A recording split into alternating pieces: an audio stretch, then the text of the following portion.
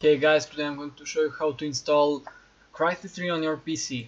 So the first thing you need to do is go to description of this video and click on the link. You are going to download a torrent file so you can download the whole game by your torrent.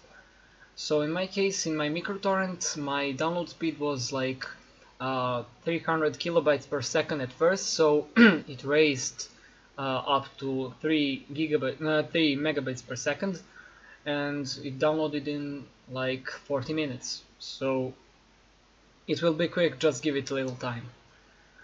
Anyhow, when it's over, double click on it and you're gonna open it with your go to right click and open it by PowerISO and go to mount image to drive.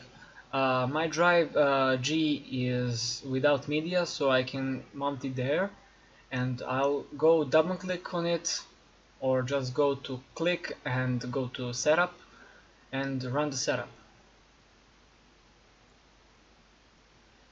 Hit install, proceed. I won't install DirectX 9 because I already have it installed.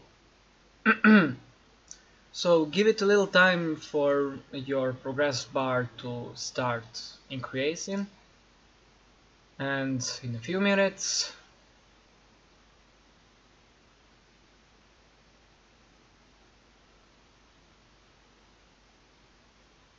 let's just stop Crysis 3 from seating.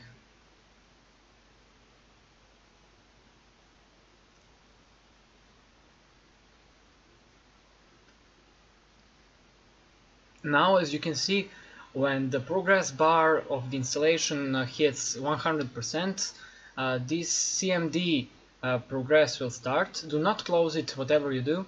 Wait until it reaches 100% and then it will close itself. Now you can hit finish and it will open your browser page, which you can just close. And now you can run your game.